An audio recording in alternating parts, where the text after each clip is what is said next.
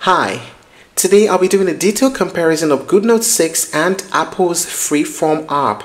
Both of these tools are designed to help with note-taking and idea organization, but they approach it in very different ways. If you've been trying to decide between the two, or you're just curious about which one might suit your workflow better, this video is for you. Let's get started.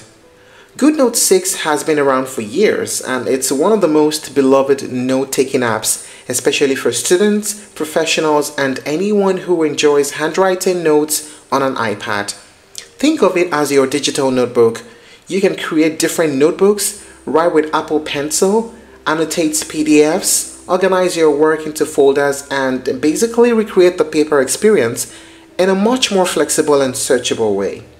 Over time, GoodNotes has expanded its focus, adding features like AI assistance for handwriting, smart study tools like flashcards, and advanced PDF management.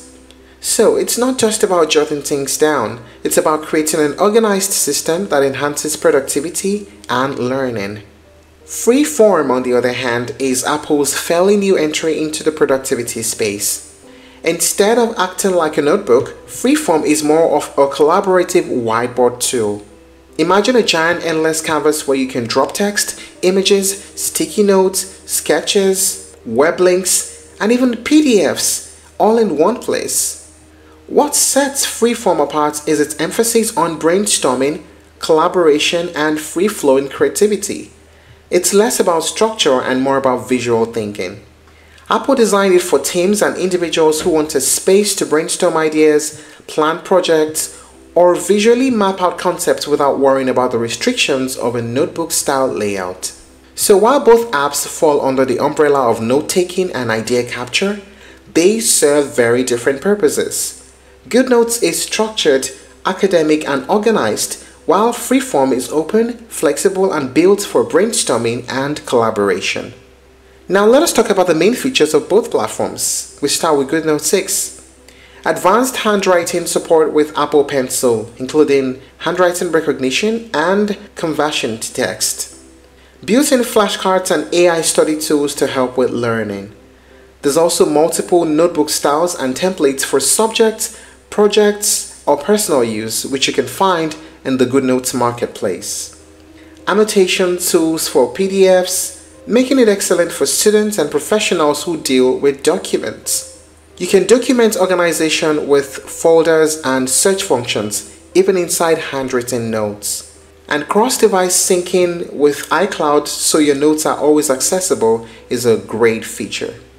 It is also good to know that you can use it across different platforms, including iOS, Mac, Windows, Android, and even a web version.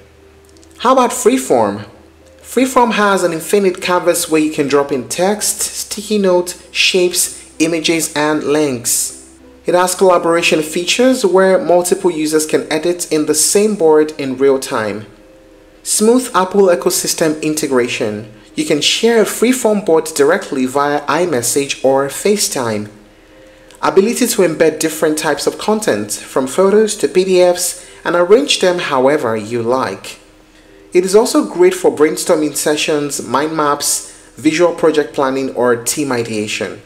So while GoodNotes is more of a personal note-taking powerhouse, Freeform shines when it comes to creative collaboration and visually mapping out big ideas. Now let us talk about the pricing. GoodNotes has a free version, but the free version is limited with a few number of notebooks.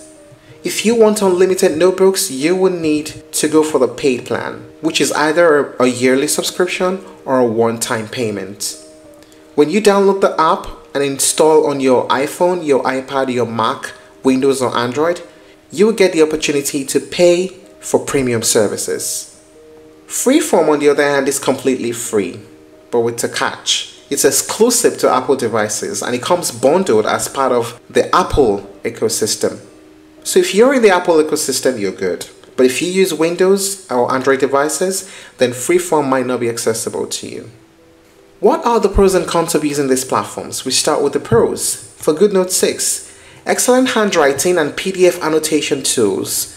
It is perfect for structured, organized note-taking. AI-powered features that make studying and reviewing easier. and it works seamlessly with the Apple Pencil. And for Freeform, it is completely free with no hidden costs. The infinite canvas is perfect for brainstorming and creativity, real-time collaboration with teams, and it has a great integration with Apple's ecosystem like Messages and FaceTime. How about the cons? For GoodNotes 6, subscription pricing may not appeal to everyone, and the free plan might limit what you can get. And the cons of Freeform? It is only available on Apple devices, and it is better for ideation than for serious documentation.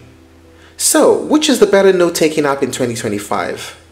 Well, I'd say it really depends on what you need. In reality though, many people find themselves using both apps together.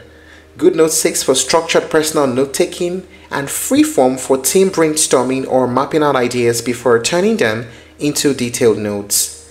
So the best app really comes down to whether you value structure and organization or creativity and collaboration. And that's it on the review and comparison of GoodNotes 6 and Freeform. If you're looking to try other alternatives, you may explore Notability, Microsoft OneNote, and Obsidian. Thank you for watching this video. Please like and share if you found it helpful, and don't forget to subscribe to our channel for more updates.